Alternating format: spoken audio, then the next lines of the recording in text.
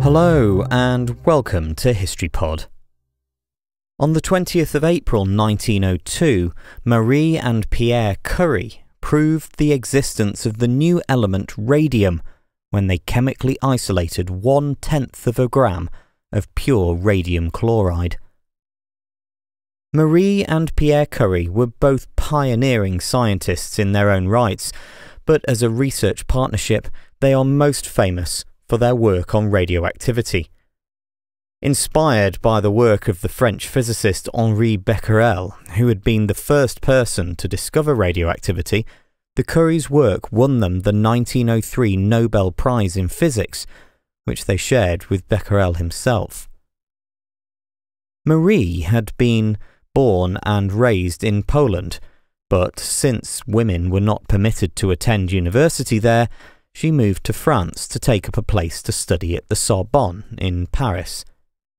Having secured degrees in both physical science and mathematics by 1894, she married Pierre, an established physicist, whom she had met through a mutual friend.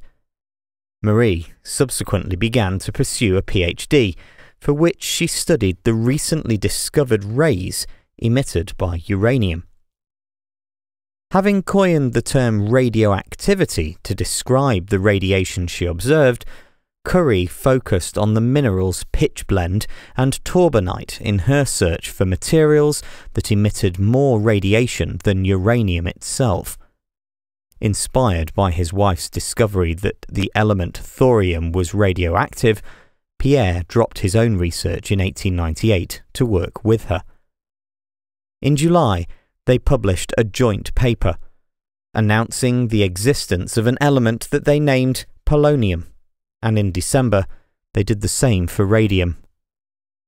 To unequivocally prove their existence, the Curies then sought to isolate these elements from pitchblende.